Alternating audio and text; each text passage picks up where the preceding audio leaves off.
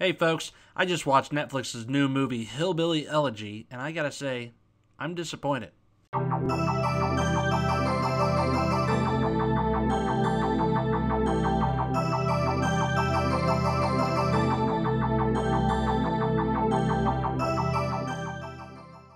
Directed by Ron Howard and starring Amy Adams, Glenn Close, Haley Bennett, and Gabriel Basso as J.D. Vance, the real-life venture capitalist whose self-written memoir this film was based on, Hillbilly Elegy follows 3 generations of family members dealing with the various challenges that come from a lifetime of trauma and poverty.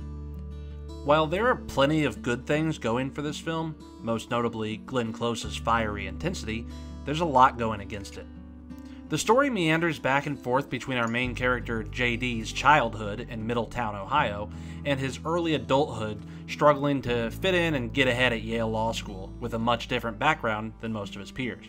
While at Yale, he's forced to head back to Ohio to help his sister find help for their mother, played by Amy Adams, who struggles with drug addiction and has recently overdosed on heroin. As he returns home, we see glimpses of his childhood being forced to witness and deal with his mother's spiral into addiction, while simultaneously being pushed to further his education by his cold but caring grandmother, played by Glenn Close. Now, I personally think Gabriel Basso did a really great job in this. I haven't followed his career, but I remember loving him in Kings of Summer, and I really think he sold his character, who was written to be almost too perfect. If it weren't for this being a true story, I'd have thought that the writers put no thought into the depths of this character. Coming from nothing to becoming a Yale graduate, all while being forced to take care of his family from such a young age, it all really just seems unbelievable.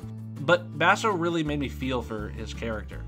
Whether he was struggling to decide which fork to use at a fancy dinner, or screaming at his mother in frustration after being hurt countless times by her before and still defending her in almost blinding rage when someone badmouths her.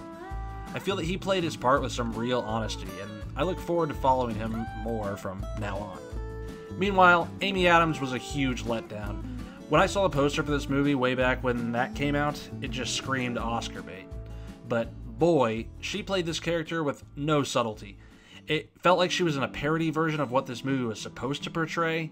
While both the young and old version of JD played off her character's abuse in such a sincere way, moving quickly from hate to pity and back and forth, I really felt like Amy Adams didn't bring anything to her character that warranted the need for that empathy. There was absolutely nothing about her portrayal that would have made anyone want to help her get better, although clearly that was the intention here. By far, the star of this film was Glenn Close. She didn't sell me at first. Similarly, she had this cartoon vibe of what the film industry wants us to think when we hear the term hillbilly. But as the story goes on, the character really blooms into someone that you wish you had in your life. Her character is flawed and callous, and she doesn't pretend not be. But there's a moment in this film where she tells a young JD some hard truths and puts him on his journey to success. It's powerful stuff, and was a surprising pick-me-up in a movie that had started to lose me in its own melodrama. Unfortunately, the performances alone don't make up for the story, and despite Ron Howard's impressive attention to detail when portraying what poverty truly looks like, something that I believe is often very hard to capture accurately, I just think that this movie overall missed the mark. We were shown JD's success in life a little too early in the film to truly root for him, and I don't think that the main thing holding him back, his mother, gave enough reason to get behind his choice to devote such an effort to helping her while potentially sacrificing his own success.